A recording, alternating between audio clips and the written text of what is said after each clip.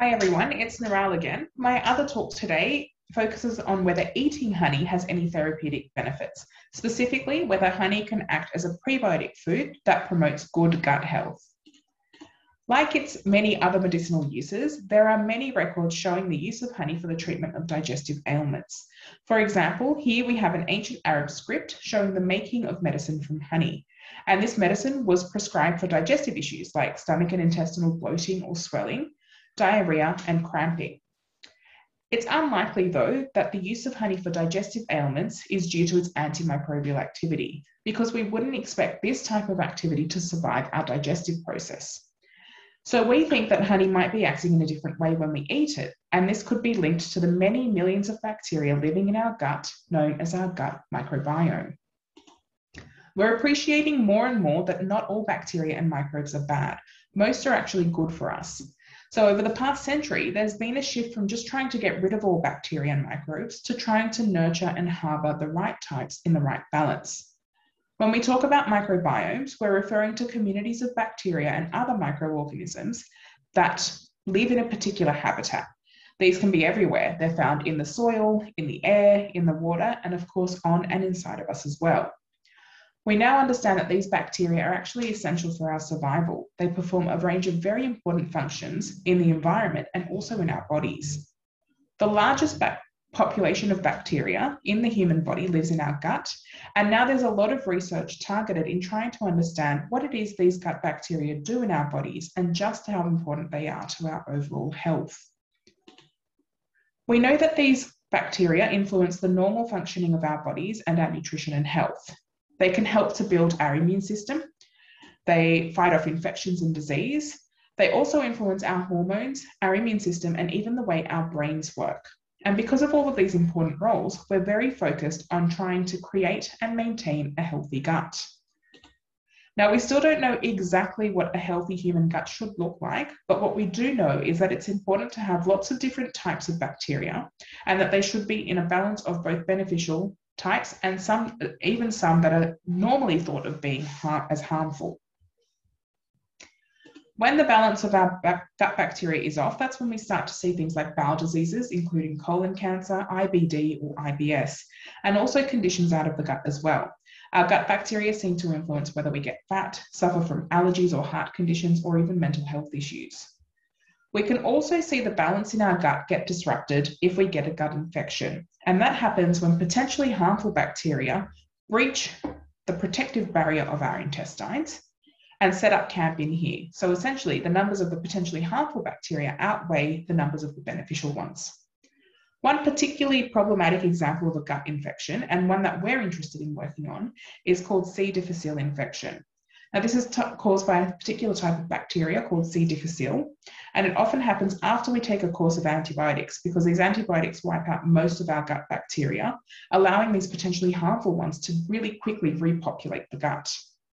In some cases, it just presents as mild diarrhea, but C. difficile infection can quickly progress to life-threatening inflammation of the bowels, and because there aren't many effective treatments for this gut infection, we're interested in finding out whether we can use honey to help.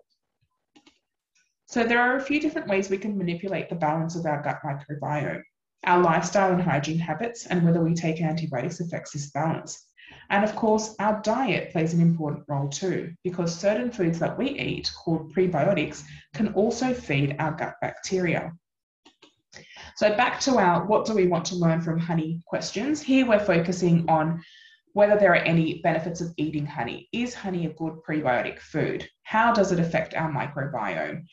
What contributes to this prebiotic effect? And can it be used to re-engineer a compromised gut? So can we use honey to target certain gut-related conditions? So first we'll start off by looking at what a prebiotic actually is.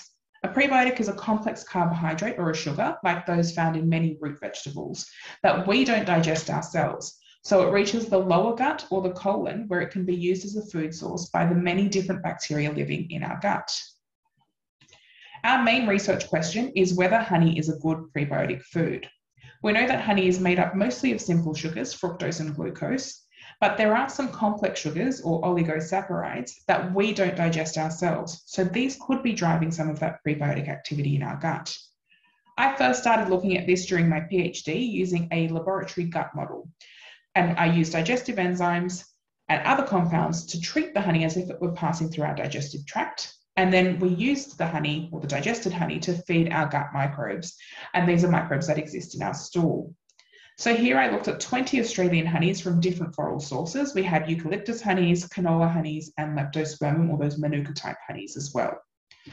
And to sum up 4 years of research in one little cartoon, we found that all of the honeys had prebiotic potential because they either boost the numbers of the beneficial bacteria, reduce the numbers of the potentially harmful bacteria, or increase the production of beneficial compounds called short-chain fatty acids. And these are made by our gut bacteria to help fight off against gut disease. So the honeys were either doing one of these things or a combination of all of these things. We then ran a pilot clinical study with healthy volunteers, looking at whether a small daily dose of honey would show similar results to our laboratory model. We looked at the changes in the gut populations and the compounds that the gut bacteria were producing. And again, this was done from stool samples collected from our volunteers before and after honey consumption for a month.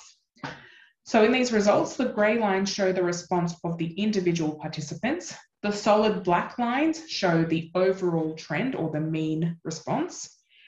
And what we found was that honey helped to boost the numbers of those beneficial bacteria highlighted in the blue and green, so the lactobacilli and bifidobacteria populations.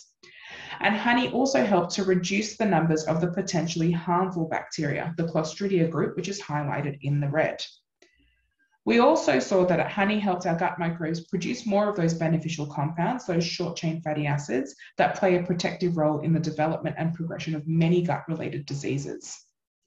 And it didn't seem to matter which of the honeys we used. So we picked 4 from that group of 20 honeys that we screened. And it didn't matter which of the honeys the volunteers ate. The trends were always the same. So we don't think that this prebiotic activity is linked directly to the floral source, which is very different to the antibacterial activity that we see. In particular, it was this reduction of the potentially harmful group, the Clostridia group, that we were really excited about, because C. difficile infection is caused by a species of bacteria in this Clostridia group. So we wanted to understand whether we could use honey to either prevent or treat infections in the gut. So our current project looks at teasing this apart a little bit more. We're looking at a couple of our state honeys that are produced in high volume but don't demand those premium prices. And we have 2 main approaches. We're running a clinical study where we're looking at the populations of bacteria in the gut, the compounds that they produce, and also understanding how these changes might be influencing our immune system or our immune response. And by identifying these trends better, we might be able to find certain honeys or certain gut conditions that could be targeted with certain honeys. We're also using gut models in the laboratory to look at whether honey can help to target certain gut infections, and I'll present some of those results now. I don't have any results from the clinical study yet, it's still ongoing, and we were affected obviously by COVID-19 and recruitment for the clinical study stopped. So my honours student this year, Izzy, looked at 3 main areas in those laboratory model experiments. We looked at whether honey can reduce the numbers of the potential pathogens already living in the gut. We looked at whether honey could reduce the number of C. difficile in a simulated model infection. And we also looked at whether honey helps our gut microbes produce compounds that can kill other pathogens, external pathogens that cause gut infections. So she chose 3 different honeys to look at. We had a manuka type honey, a jellybush honey, one of those leptospermum honeys. We had a honey that was known for its high level of oligosaccharides and is currently being sold as a prebiotic honey. And we also looked at a yellow box honey, which is just a very commonly produced honey in high volumes in New South Wales, in our state, that has low antibacterial activity. And from my PhD work, it looked like it might have prebiotic potential. We also had inulin as our positive control, which is often referred to as the gold standard prebiotic.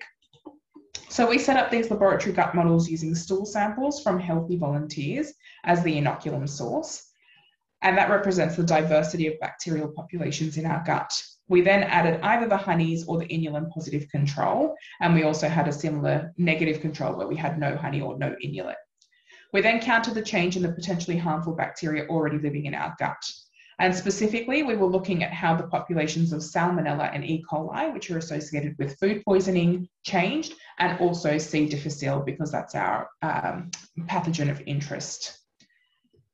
So what we found were that the numbers of Salmonella and E. coli changed before and after eating honey. So the dark grey bars are the before, the lighter grey bars are the after. So when we look at Salmonella and E. coli, we saw that the honeys, all three honeys, were very good at reducing the numbers of those potential pathogens already living in the gut. And they did this at least as well as, if not better, than the inulin positive control. And you can see, compared to the no honey control, even though those numbers of Salmonella and E. coli did drop, they were nowhere near as good as when the honey or inulin were included.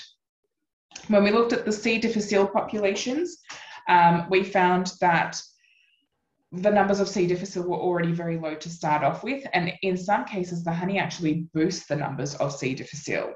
So it didn't necessarily reduce the numbers of C. difficile, and especially compared to our positive and negative control, the honeys did not work as well.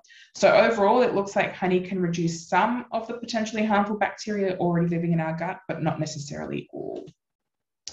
Next, we wanted to simulate that C. difficile model infection in the laboratory model. So we set up gut models like before with the stool sample, but this time we seeded C. difficile. So we added an infectious dose of C. difficile there. And again, we were counting the before and after numbers of C. difficile to see how they changed. And what we found were, again, like before, the darker grey bars show the number of C. difficile before honey treatment, and the lighter grey bars show after. And what we found were the C. difficile numbers did drop after honey treatment, but when we compared it to the no honey negative control, so this is when there's no honey and no inulin, then having no honey there actually made the C. difficile numbers drop even more than having honey or inulin. So not even the positive control was that good at reducing the numbers of C. difficile, and it actually looks like having no honey and inulin was better than including these treatments. So far, it looks like honey might not be a suitable option to use on C. difficile directly, but from our other studies, we do know that it can have some kind of effect. So we wanted to tease this apart a little bit more. So we thought maybe honey was actually helping our other gut microbes kill off these pathogens, including C. difficile. Maybe that was explaining the reduction of the Clostridia group. So rather than honey having a direct effect, could we then feed our gut microbes honey to make them produce compounds that could then kill pathogens like C. difficile? So that was our next experimental setup here. Again, we had the stool samples from our healthy volunteer, we had our honey or our positive control and our negative control. And what we did was, after letting the bacteria feed on that honey for a while and make their compounds, we took just those compounds of interest, and that was in the supernatant. And then we looked at how well that supernatant was at inhibiting pathogens that we were interested in killing off. And what we found was honey was very effective at helping our gut microbes produce those compounds that kill pathogens. So when we look at our honey or our inulin treatment here, you can see that Salmonella, which is one of those food poisoning type pathogens, the numbers of Salmonella were really low compared to when there was no honey in the system at all. Same kind of trend with the E. coli. When we had honey in the system, our gut microbes produced compounds that kept the numbers of these pathogens really low compared to no honey at all. So you can see all of the honeys and the inulin were equally effective. And a similar kind of story for C. difficile. So although it wasn't as effective at killing off the C. difficile as it was at E. coli and Salmonella, definitely having honey in the system helped our gut microbes make compounds that stopped the growth of C. difficile compared to when there was no honey in the system at all. So even though it looks like honey might not have a direct killing effect on C. difficile in the gut, we can still manage the numbers of C. difficile by using honey to feed our other gut microbes, which can then fight off C. difficile indirectly. So to sum up all of this work, we think that honey can be an effective prebiotic, and it can do this by reducing the numbers of potentially harmful bacteria already living in the gut. It can also reduce the numbers of bacteria that cause food poisoning and that harmful C. difficile population as well. But we need to do a little bit more work here to understand better if it might work as a preventative approach or a treatment. And finally, when our gut bacteria are in the presence of honey, they themselves can produce compounds that kill those invading harmful bacteria. And this could prevent an infection from occurring in the first place. So it means that we don't necessarily have to use honey to treat the infections or directly kill the gut pathogens, but we can use it to boost our overall gut microbiome health and help our gut microbes produce compounds that stop infections. So overall, we're also finding that different honeys can offer different therapeutic benefits, and these can be used to target different conditions, not just for our gut health, but certain honeys might be better as prebiotics compared to antibacterial honeys, compared to antioxidant honeys, for example. So again, I'll just finish off by thanking the many researchers that have contributed to all of the bioactive honey projects that we do, our funding bodies and industry partners, of course, and for all of you for attending today. And if you have any questions, I would love to hear from you. Thanks.